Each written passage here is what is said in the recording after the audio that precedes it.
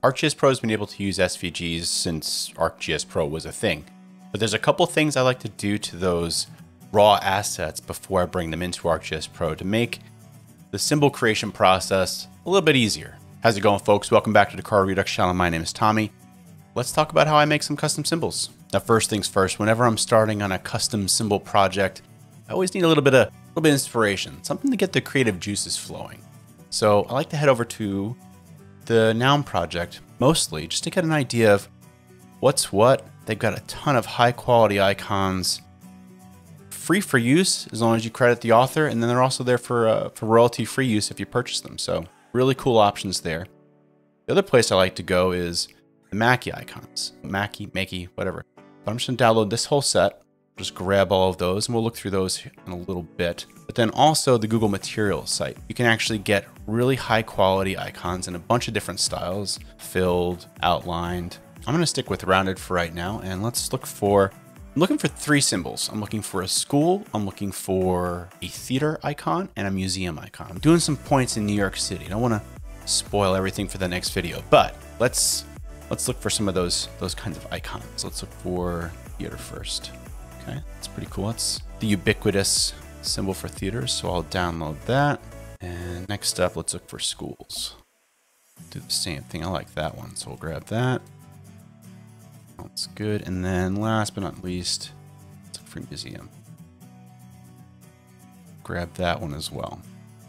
So now that I've got all my icons downloaded, my raw SVGs, let's head over to my vector graphic editor of choice, Affinity Designer. I bet you thought I was going to say Adobe Illustrator, but let's change things up a little bit here. So this is Affinity Designer. Now let me show you how I've got things set up here. So here's my project. I've got a bunch of 400 pixel by 400 pixel artboards set up for each icon. And I've got a few symbol shapes all ready to go. And these will serve as the background portion of the symbols that we build. So just the generic circle and a points of interest pin. And you notice these shapes are just fills. There's no outlines or strokes on any of these. And that's going to be really important for later when we start working on these SVGs in Pro.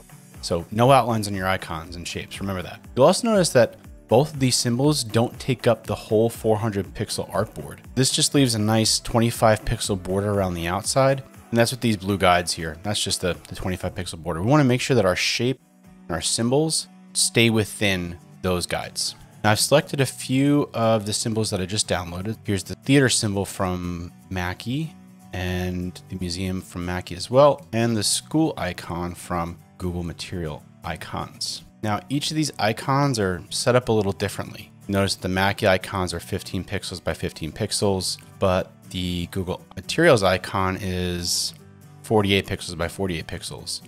The theater icon, that's kind of centered. Museum icon, nope. And the school icon, again, something different.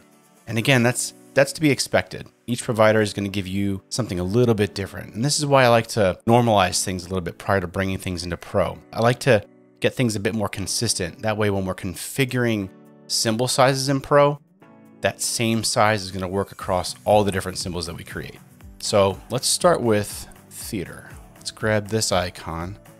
Let's bring you right over here. Let's clean up that name. We're going to need to scale that up a smidge. Increase these to 350 by 350, and then let's just make sure that's nice and centered. Fit nice and neat right inside of our guides. Let's do the same thing with museum. Just copy that symbol, bring it over here to this layer, scale it up, and center it. Last, schools. So I want to export all these symbols. But wait, you might be saying, well, you haven't put any of these icons together. You haven't paired up these primitives with their underlying symbol shape.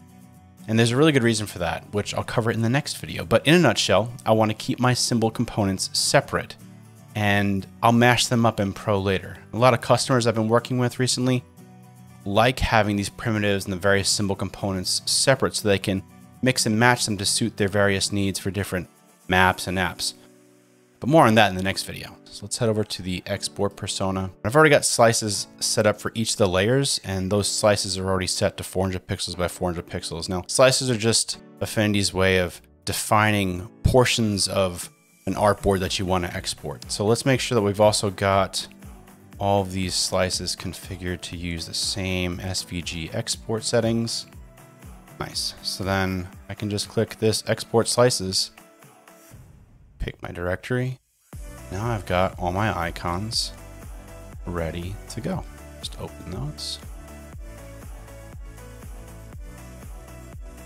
These are the originals. These are the new ones. Clean, consistent, all sized the same, all nice and centered, ready to go, ready to import into ArcGIS Pro. And that's it for this one, folks.